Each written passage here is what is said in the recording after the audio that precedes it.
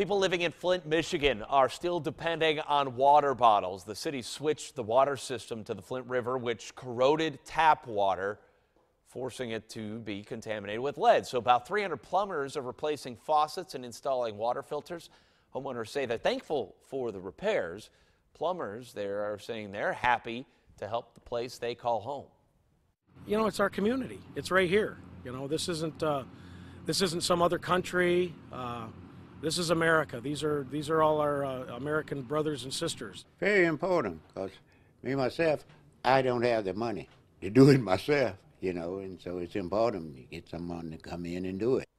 Plumbers say the homes they worked on received state-issued filters. They say the residents should still have their water regularly tested for lead.